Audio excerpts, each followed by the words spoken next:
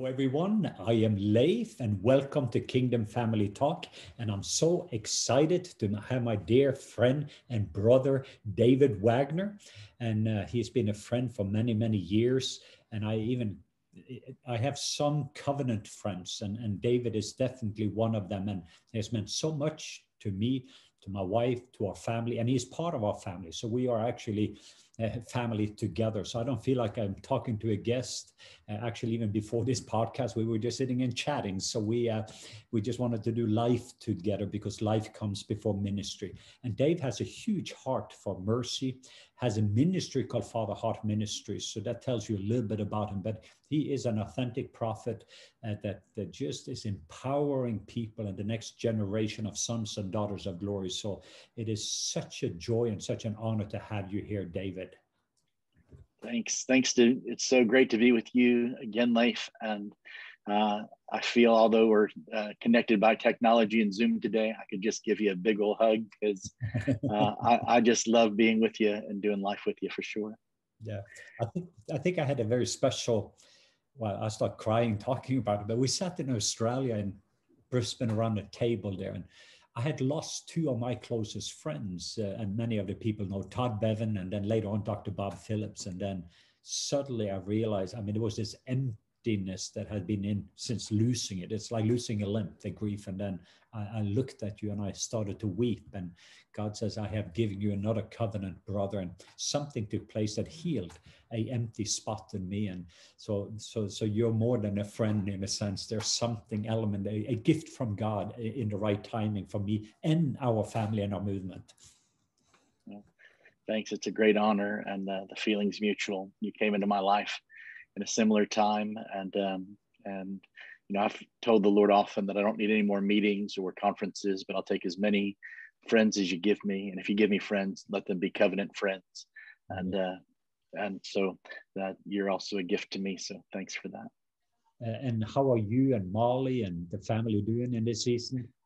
We're all doing great. My oldest son just got married, and my daughter is doing well, doing a lot of my admin, and my three younger ones are just in a great season of life. Molly started a business right 5 weeks before COVID hit, and but the Lord's been blessing it and breathing on it as well, and using it for a lot of places for ministry, not just business. And the Lord's just opening up amazing doors. I think the last year, as hard as it was for many people, was in some ways a gift to us, because from traveling on the road for 20 plus years and missing a lot of time at home, it's like the Lord redeemed the time. And so lots of great heart connections with the Lord and with my kids. And so we're thriving in this season.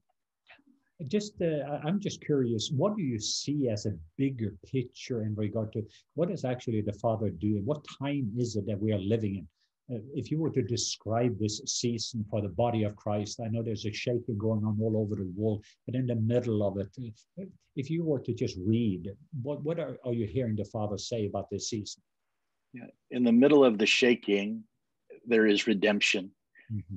And I believe this is a time of redemption, but also a time of perspective. Many people declared last year, 2020 was the year of vision. And I understand where they got that. And I think it wasn't necessarily not accurate, but I think our vision got blurred because we didn't know how to react or respond in the moment.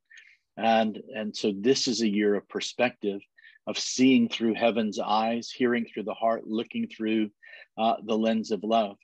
I think all of creation is longing, is crying out for the manifestation or revelation of the sons and daughters of God. And so it's really interesting for me and very important for me in this season to look through the Father's eyes, to look through the heart of the Lord. And, you know, a lot of times we can focus on the problem, but you don't need to be prophetic to know there's a problem. You do need to be prophetic to know there's a solution. And to speak and prophesy the solution. So I believe it's a time of solutions as well, which is really, really important. I said last week in a meeting, it just like was inspired by the Holy Spirit, that really what we're experiencing right now is birth pains. Mm-hmm. So the things that are acting out, the way that the world seems to be in distress, all of the conflicts, all of the rejections, all of the battles going on, I believe are a cry of birth pain. And the Lord spoke to me, he said, people in pain don't care about you. And I don't mean that from a perspective to be negative towards people in pain. But what I am saying to those of us who minister to people, sometimes people respond out of pain, and that response may come in anger. It may come in various forms. And you can't take that personally. You have to recognize it as a sign. It's a sign to me they need love. It's a sign to me they need healing. It's a sign to me that they need what I'm carrying, and not to take it as a personal rejection, but to actually as a sign that they need to be pursued and loved. And I'm watching the Lord just melt hearts. And I would say this finally, for what time it is, it's a season or a year or a time of the heart. Last year was all focused on wash your hands and wear a mask and all of those things. But really it's about clean hands and pure hearts. I believe it's been more of a season about the heart. I believe the heart of the church is being revealed. The heart of people, the heart of ministries are being revealed in this moment on how we love. One of the greatest moments I had last year, it was, a week or two after things were shutting down. I went through a drive-through for coffee on a Saturday morning, and this young lady was handing me my coffee, and I gave her my card, and I said, "Good morning," and I mentioned her name that I read off of her name tag.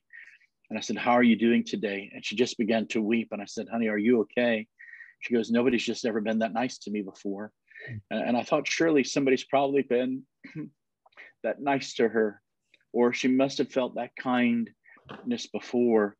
But it's the kindness of God that draws people to repentance, not just a turning away of sin, turning away from sin, but it's actually a turning to the Lord. And our kindness and the way our heart reflects Jesus, reflects Father, I believe can cause people to turn their eyes to him. I woke up one morning, and I normally go to bed praying in tongues, wake up praying in tongues. But this particular morning, I woke up singing the words of an old hymn, "Turn your eyes upon Jesus, look full in his wonderful face, and the things of earth will grow strangely dim in the light of his glory and grace." And I woke up singing that, and the Lord just said, if you and the church will keep your eyes fixed on me, I'll cause the eyes of the world to turn to see what you're looking at. Mm. And so I believe, again, it's perspective, it's focus, it's heart. I believe there's a great humbling or a humility that God is releasing upon those of us in ministry again. I believe that this is a season again of just cultivating the heart, but I also feel that it's a season to minister from a healed place. I know what it's like to feel broken, and God honors it and shows up because he draws near to the brokenhearted. I'm thankful for that. But man, when you find healing, there comes a greater power and ability to release healing into those areas of people's lives because we've been through something. Yeah. And so it's probably more than the question you asked, but I felt like the Lord was on it. No, it was definitely on it. And now I appreciate that perspective of it. And I'm coming from the same paradigm. I knew I had to go low and slow in the middle of it. And I captured very clearly, as you know, my son-in-law, Rayvon, is African-American, and his mom died early on of COVID. And so he has lost all of his grandparents, lost his parents and now mom died of COVID. And that was when the George Floyd went on, and there was just a lot of tension. So in the middle of it, I realized the lamb's aspect of Jesus, to be broken over the things that was broken.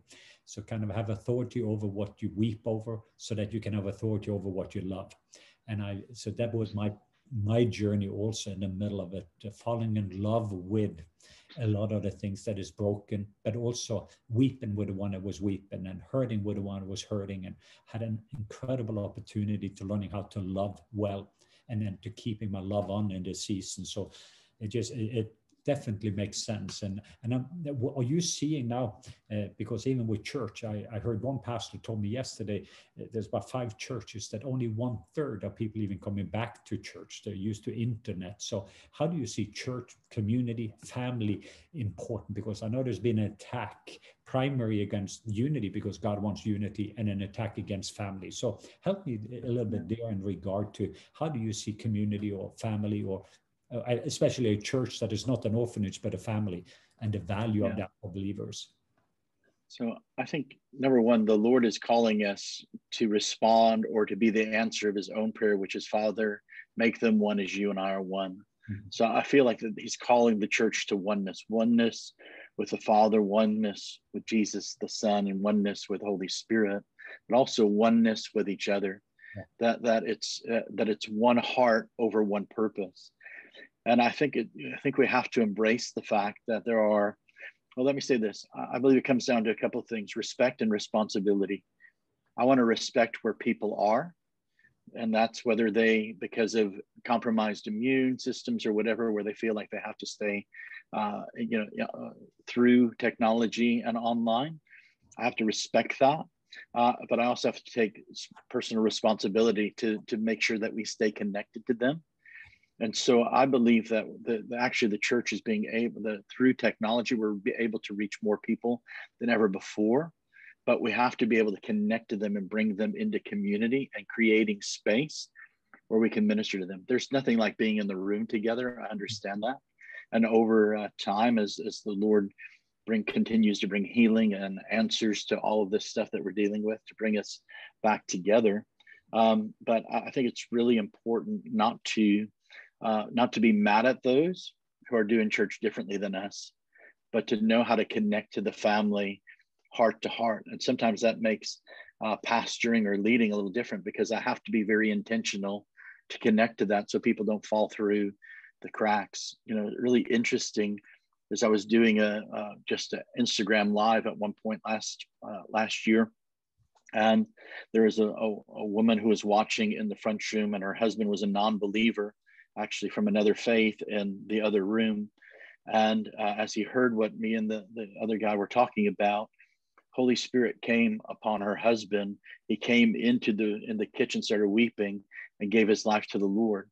He wouldn't have ever walked into our church or to our meeting, but the Lord used technology to minister to him. So I believe in some ways we need to embrace it. So I think we have to say we're a physical church where people gather and we're a family, but there's also a virtual aspect of that. And if you don't embrace it correctly, you'll miss part of the harvest that the Lord's sending us.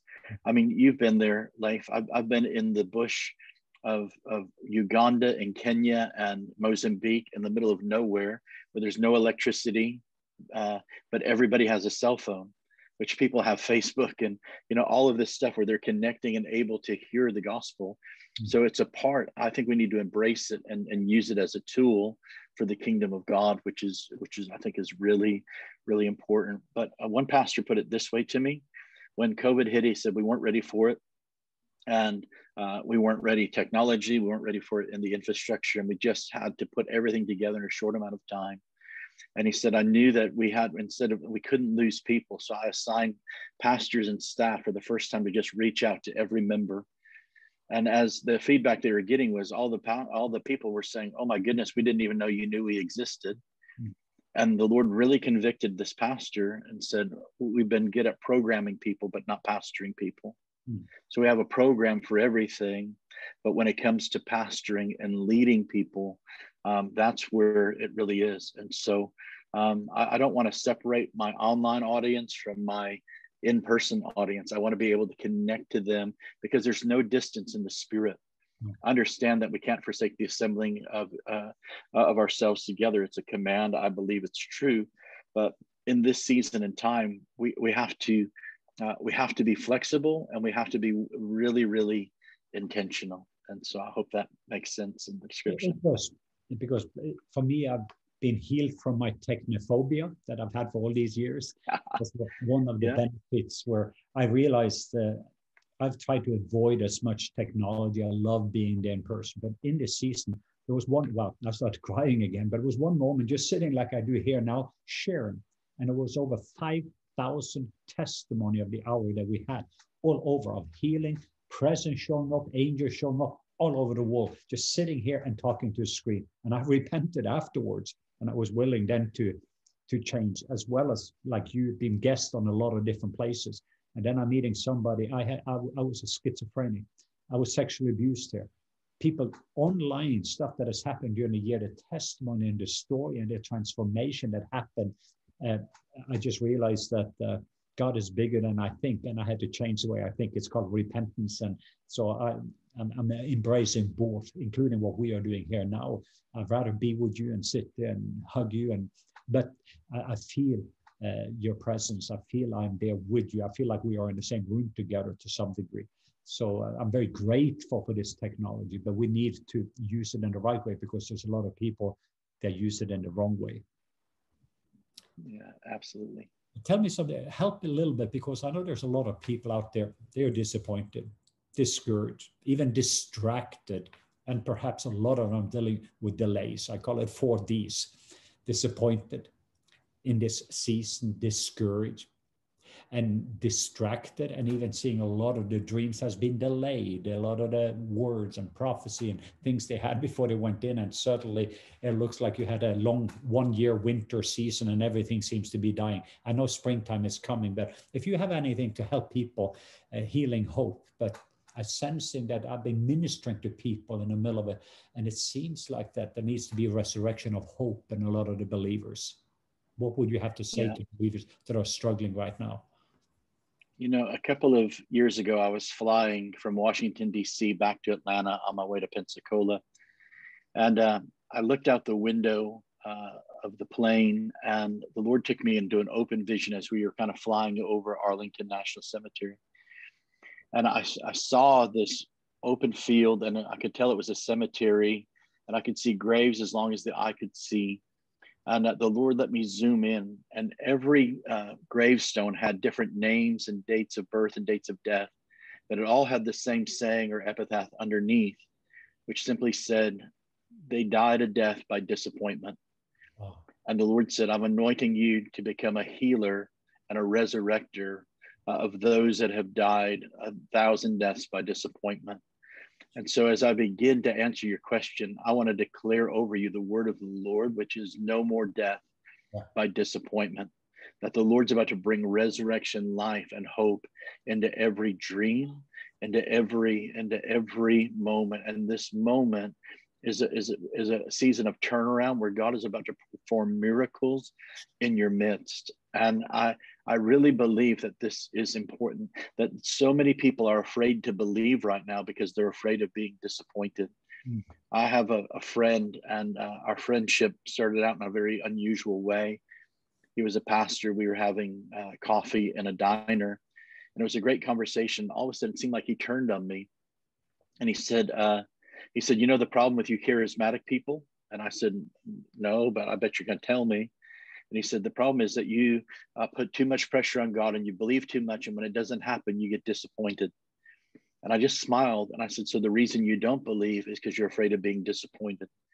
And he began to weep, because it was a sign. His pain was crying out. But in the midst of it, it revealed what needed to be healed. God reveals to heal. And so when God brings something, when he identifies something, when he speaks to something, even like what we're doing right now, he's not doing it from a combative way or from a condemning way or even so much a convicting way. He's doing it from a place of saying, hey, I want to redeem that. I'm revealing something in there that I want to heal. And immediately my friend was filled with the Holy Spirit right there sitting around the table. And he was so afraid of being disappointed. He never asked to be baptized in the Holy Spirit. And so it just, all this stuff began to happen because he got rid of the fear of disappointment. And so I believe that the Lord is turning disappointment into divine appointment. And so I feel like this, that we can put it both maybe in the same thing along with the distraction. I believe in Isaiah, the book of Isaiah, an amazing prophet, but he got distracted by King Uzziah. Yeah. But in the year that King Uzziah died, he saw the Lord. The first 5 chapters, all woe is you, woe is you, woe is you. And the 6th chapter, when he saw the Lord high and lifted up, his perspective changed. Everything changed. Woe is me. And it wasn't like I'm this low worm. It was this cry again. This is the issue. And God came with the remedy, the coal to purify the lips, the presence of God. And he moves into that season in a moment to interrupting a conversation in heaven when somebody quit or somebody said no. He said, here am I, send me. And it changes everything. And when that perspective changed, I mean, I don't think anybody could argue that Isaiah was one of the most clear seeing prophets of all of history. He got to see Jesus before Jesus ever came. He had all of those Messiah prophecies. Why? He got over disappointment, he got over his distraction, and he saw the Lord. Wow. And I just believe that this is a season where we have to get our eyes off of the past, off of the stuff that's happening, and onto the Lord. I remember kind of actually the beginning of COVID, maybe 2 weeks into it, the Lord said, stop speaking to fear, stop preaching about fear, don't do any series about fear, don't post about fear, start speaking to the future.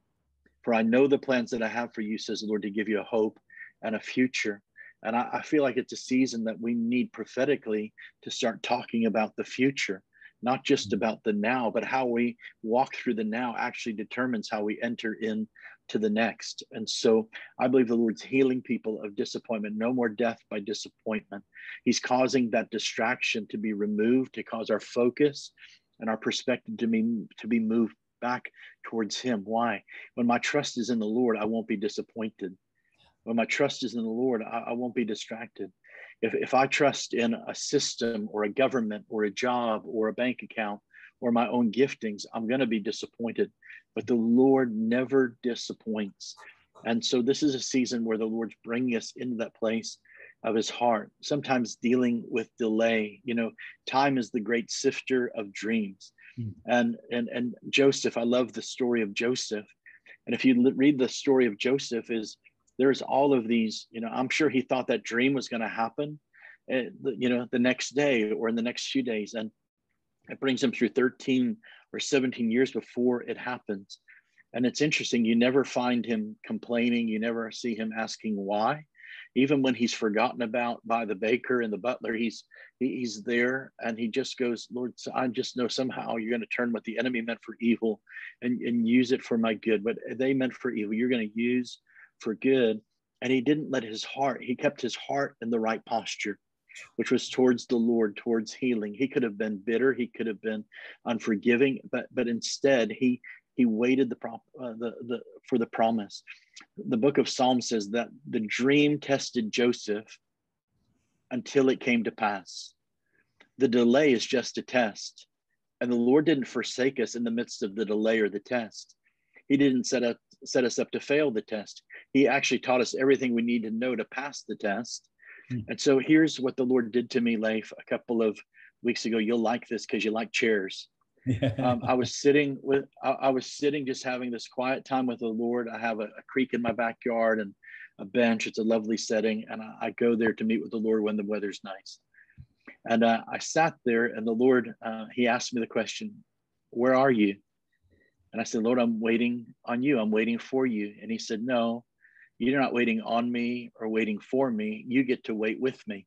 And he had me just turn my position in my chair to look at, like, to just imagine, to dream, to see visually through spiritual eyes that he was sitting next to me.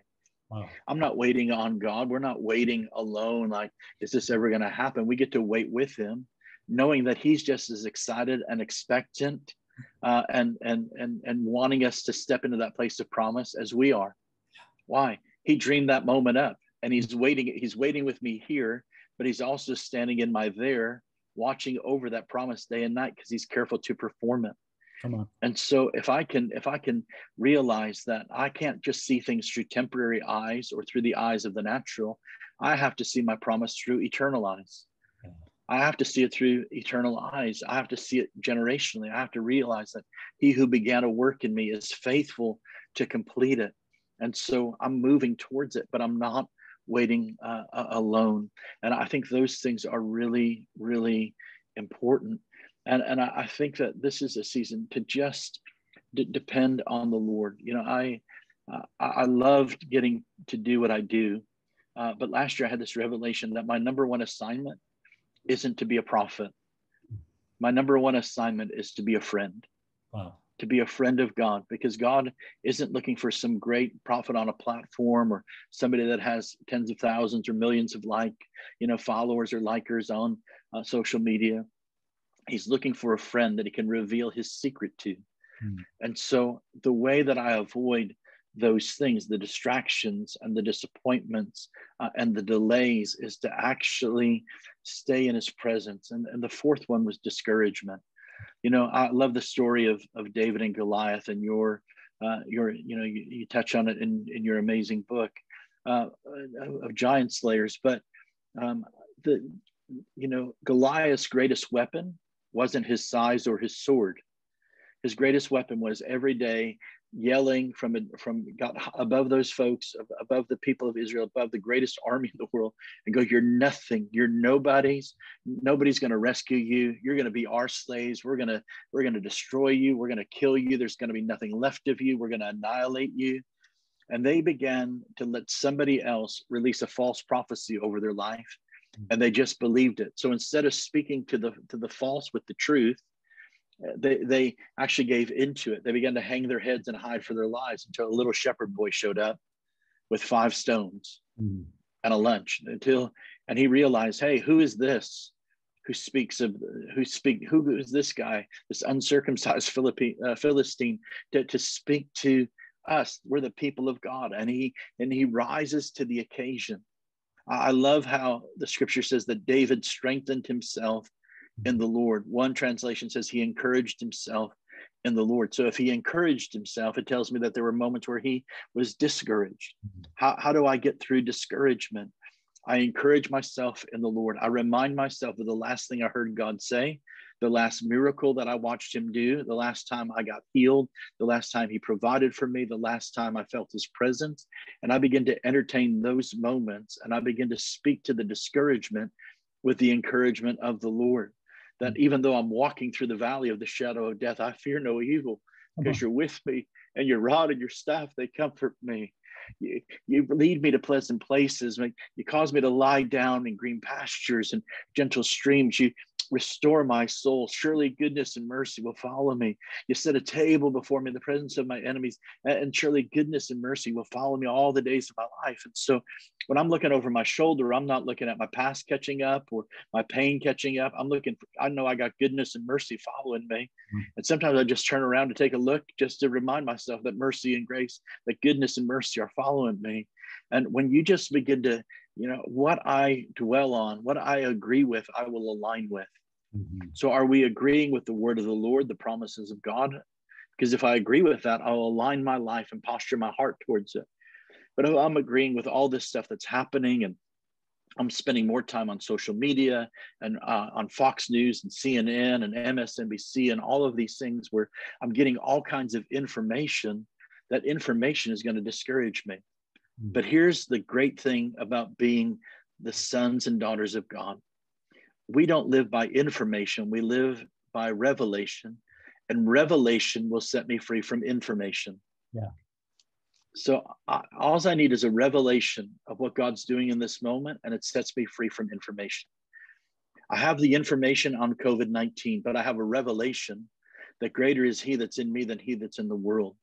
And even though no weapon formed against me will prosper, I'm the healed of the Lord. He wants me to be in health and prosper, even as my soul prospers. He said, I can lay hands on the sick and they shall recover.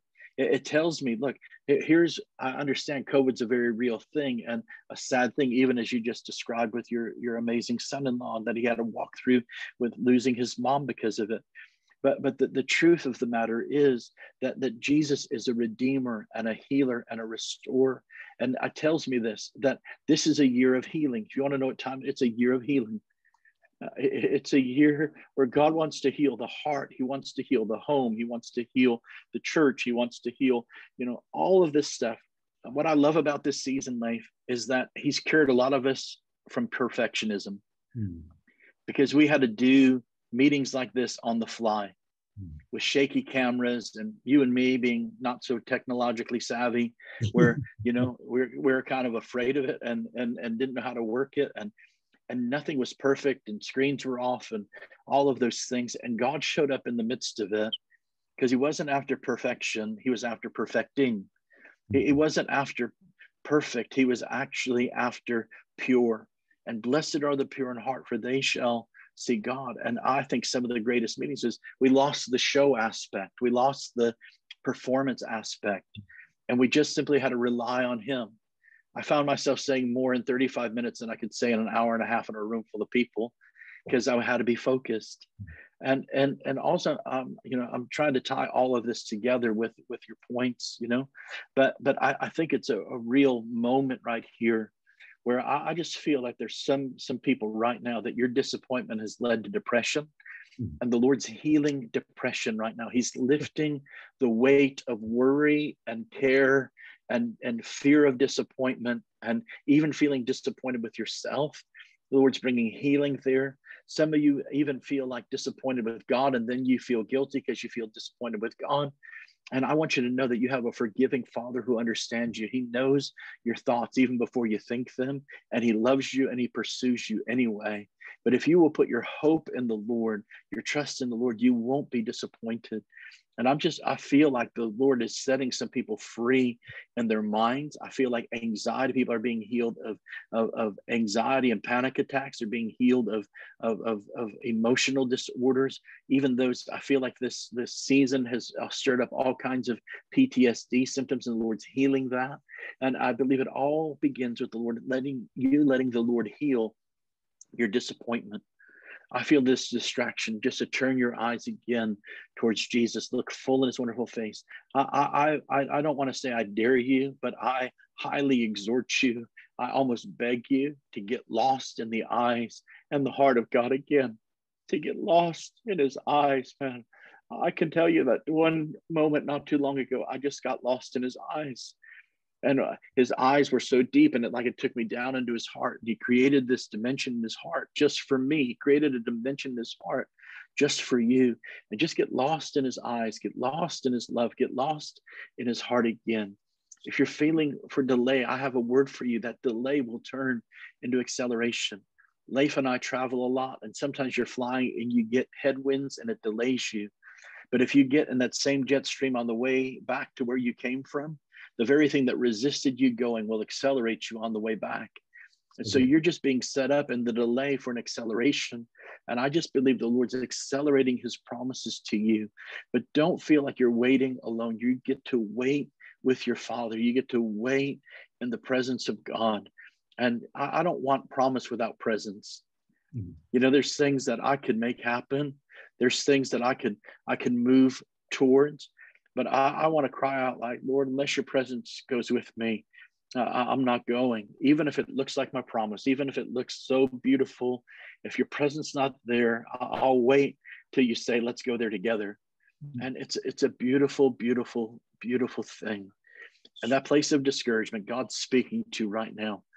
I know we've all walked through difficult things, and sometimes we feel like we're the only one. I feel like one of the greatest things we've had to face in this season is isolation, because when we're alone, man, we just feel all on our own and nobody understands. But you have two guys on this screen today who love you, whether we have ever been in a room with you or know you personally or not.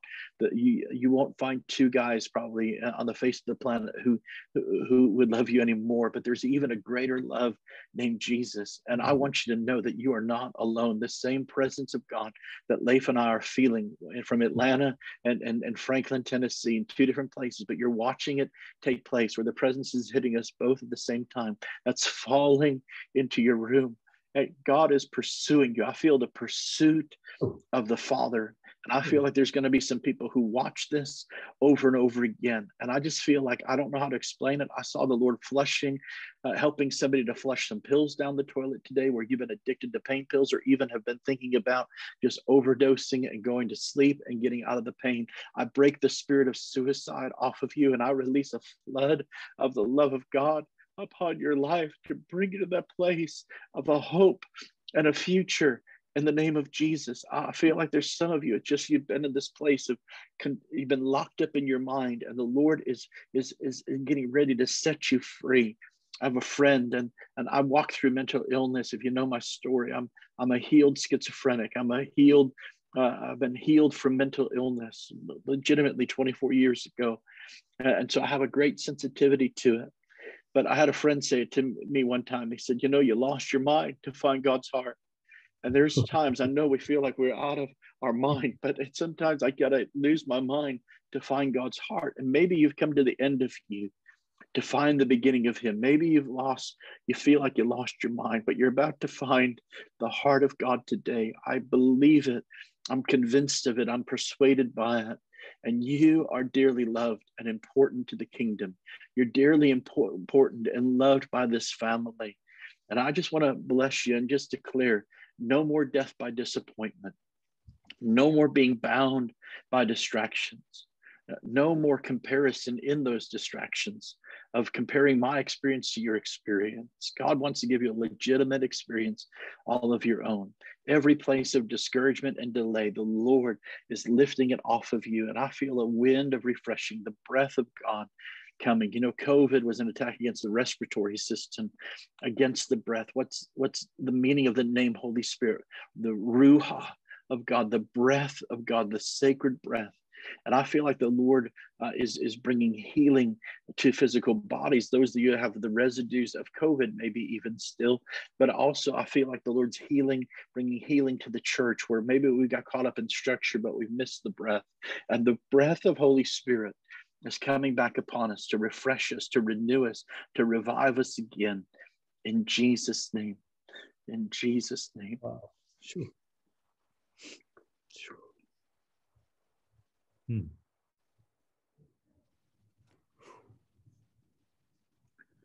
I will encourage anyone that is watching or listening just to rest for a few moments.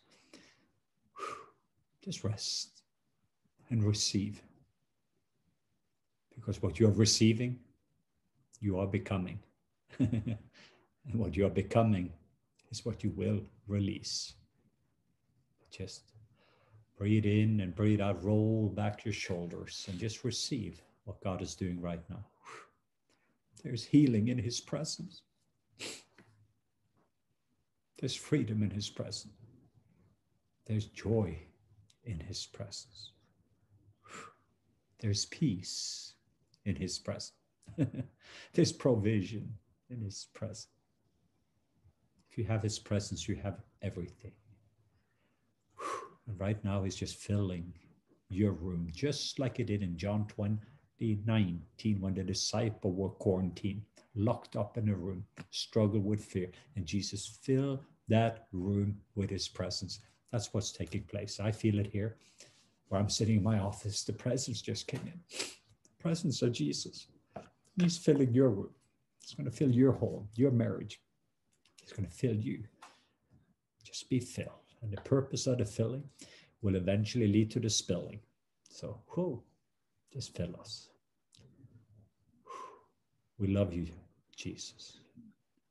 We love you, Holy Spirit. We love you, Papa.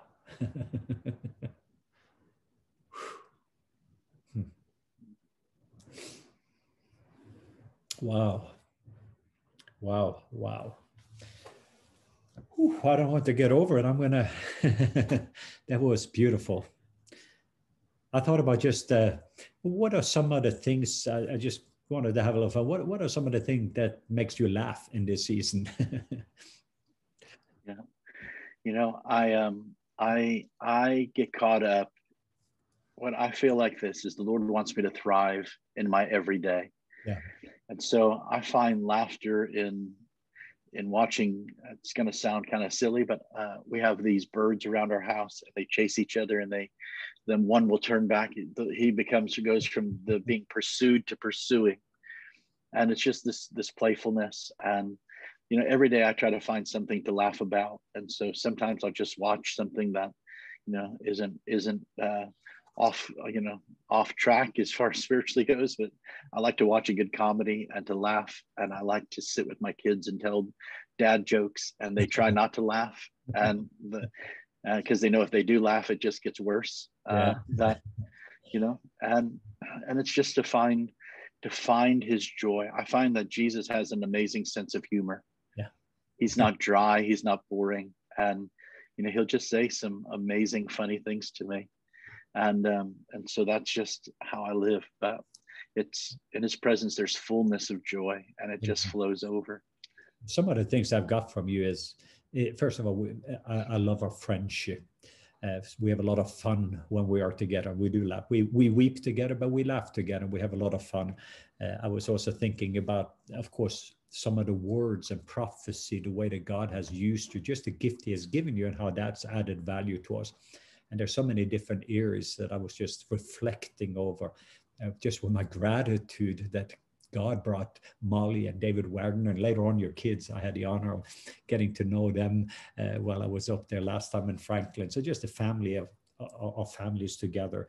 Is there something, if there's something you were to thinking about in regard to our friendship, what would be some of the things that you either got from it or what it means for you? Because we talked about friendship here, that I believe is, after sonship, it is the most important ship in the world.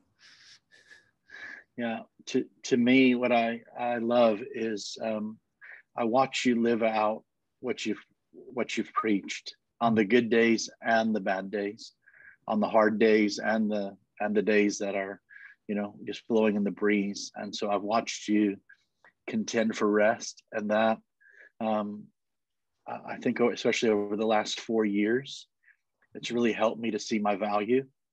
Like, I've never had a friend text me and go, "I'm leaning my heart towards you."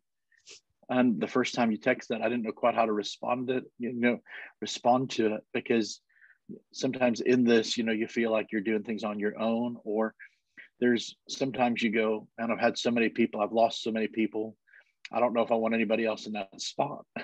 And so you didn't just fill, but you brought healing to a lot of those things. And your joy is contagious. And just watching you and Jennifer, just how you minister together, it's like me and Molly, two different styles. But the things that she says are so practical and powerful. The things that you say are so deep and heart connecting. And that's what I love. And to see somebody actually committing to and living out covenant. I say it like this: when covenant breaks down, all hell breaks loose. And so if covenant breaks down in a church or in a marriage, if you go contractual, yeah, you're going to have all hell break loose, and you're not going to know what to do because nobody's going to be with you. But if you're true covenant, that's based on trust. It's saying God is in the midst of our friendship and sealed it. And so I've learned that from you, and just the deal at times just to be, I love the fact that you love Waffle House. Right? It's because, we know how to eat filet mignon, and we know how to eat, the greatest sushi and seafood, but there's also something about smothered, covered, and peppered, and